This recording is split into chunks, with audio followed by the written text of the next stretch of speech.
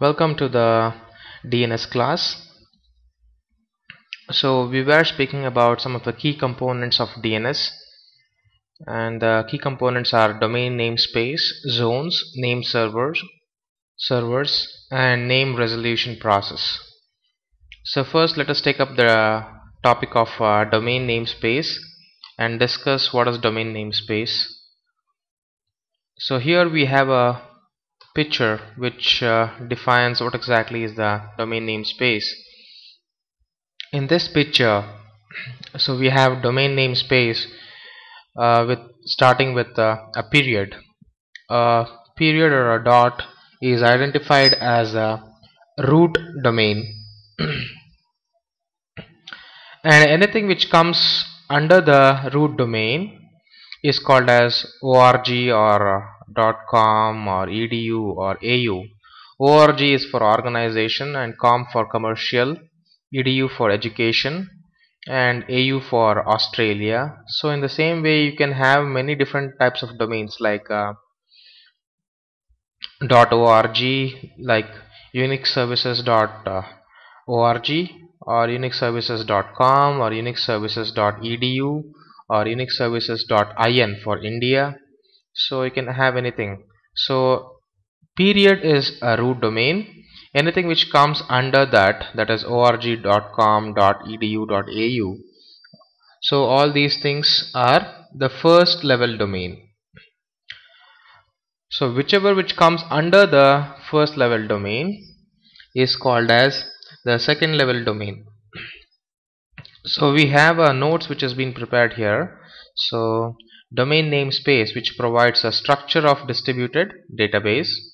Under that, root domain is identified as period, and the first level domain is identified as .com, .org, .edu, .in, and we have second level domain. So second level domain is registered to individuals or organizations.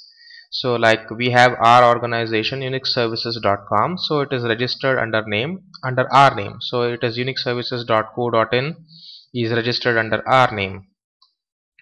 In the same way, so the second level domain is registered to an individuals or organizations. It can be for an individual or it can be for an organization. So under the second level domain, so we have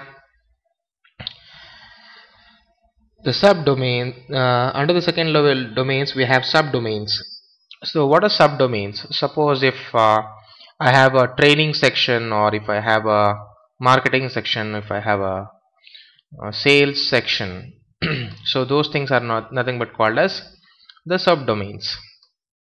So here we have an example for subdomains, that is sales.unixservices.com, marketing.unixservices.com, or these are some of the subdomains which we can have under the second level domains. So this is second level domain, that is unixservices.com, which is registered to an individual. Under that we can have sales.unixservices.com, marketing.unixservices.com. These are the subdomains. So we have made a note of that. So here in the picture, if we know, so here we have an example for Microsoft.com. Under that we have subdomain training.microsoft.com. So for each subdomain we have a computer which is assigned. So whenever we assign a computer, automatically when someone tries to access training.microsoft.com, it has to pull up the information. So for that training.microsoft.com, we will have a web server, or we will have a host computer which is being assigned to that. So here if you see, even it also has a host server which is assigned to that. So we'll just take this as an example of a web server. So the name of this particular web server will become webserver1.training.microsoft.com. So here if we have to identify this particular server, so this server is identified as a web server 1 of training.microsoft.com, or a host of training.microsoft.com. You can name anything. So here, to identify this machine on the domain space, So identifying this machine is called as FQDN, fully qualified domain name. So here we have dot is the top level domain, that is, and then we have that is root domain.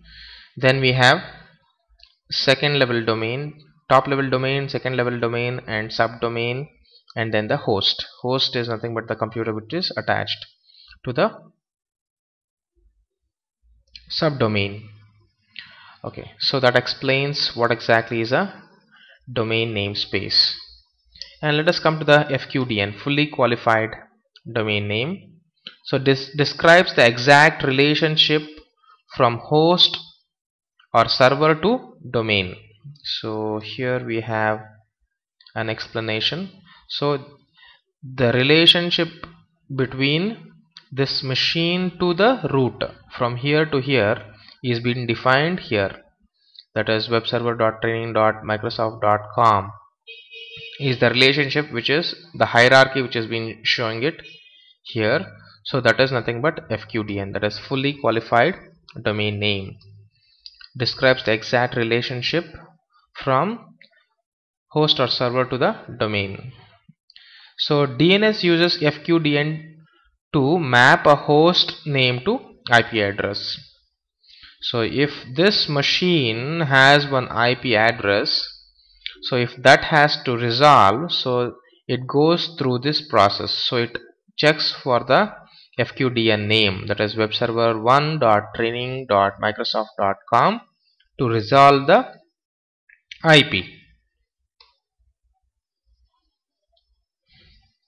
So now let us understand what is zones.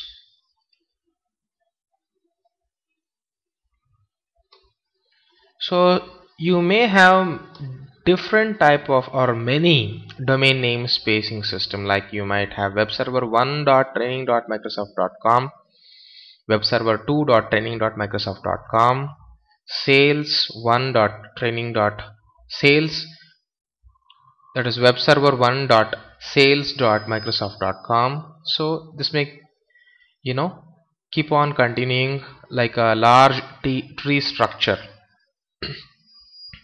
So maintaining this would become a problem for everyone. So if it is a huge network, nothing less than it would have more than 100 to 500 servers or a host machines which is fetching or people are trying to access.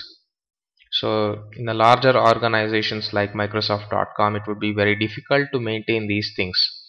To maintain these things, to administer these things, so we use something called as zone. Domains can be organized into zones for administrative purposes. One reason to divide a domain namespace into zones is to delegate authority for different portions of it. So how do we delegate authority? So suppose if we have training.microsoft.com, so we will just separate this particular thing as one separate zone, and we'll put sales.microsoft.com as our separate zone. So we will delegate authority and we'll separate it and we'll make easy to administer. So these are things which is maintained by an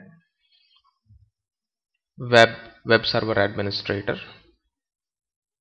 So we'll just go ahead and try to understand zones in our next session. Thank you for viewing.